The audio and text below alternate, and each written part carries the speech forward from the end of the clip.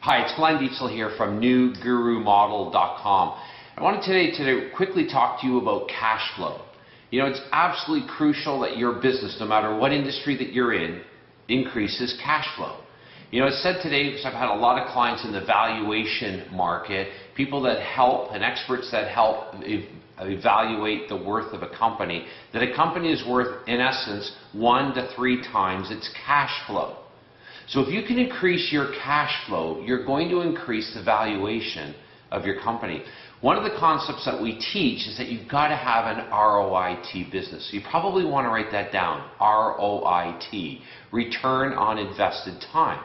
Now, what do I mean by that? Well, let me give you an example. We just recently launched last fall our own certification and co-branding program where we teach clients, entrepreneurs, consultants, coaches, authors, speakers, how to organize their content so they certify people in their field, and then they build out a co-branding arrangement where you can build royalty structures or royalty streams of income from your advice. So how can I take this concept? How can you take this concept of ROIT right now? Maybe not necessarily increase the royalties on your advice that you're giving away or the business that you're doing, but you can take the same concept immediately into your business. You probably want to write this down right now. Focus on context before you build content.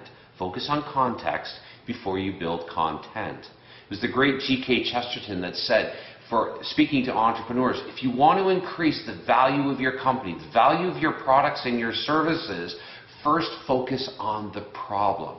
Focus on the problem. So here's what I teach my clients.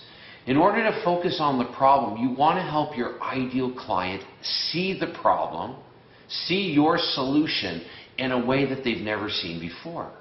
So you want to use charts. You want to use graphs. You want to be able to show pictures or diagram what you actually do. Because here's the key. The human brain, the brain of your ideal client, remembers visually and it remembers spatially. In other words, it needs to be able to, your ideal client's brain needs to be able to see the solution, needs to be able to see the problem.